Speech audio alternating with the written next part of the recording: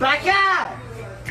Recorded at an off-campus football team breakfast about a week ago, these 9th graders at Stevenson High School in Sterling Heights thought it would be fun to make this TikTok video. I've never seen a TikTok like that. Stop resisting! All had water guns, and the kicks caused no injuries. And school officials say that all the students involved voluntarily made the TikTok video based on the tragic death of George Floyd. And they had Stevenson sweatshirts on from the football team.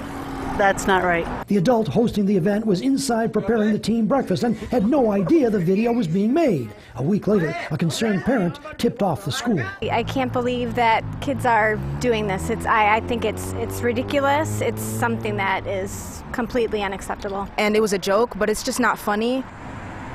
Maya, a 16-year-old 11th grader at Stevenson High School, protested Thursday as school was getting out. We're a really diverse school, but we don't focus on cultural awareness. Maya has a brother who plays on that same freshman football team. Things can be offensive that you wouldn't think are offensive, you know. That's why we have to look at other people's perceptions of reality, because everyone is different. Officials at Stevenson High School issued the following statement.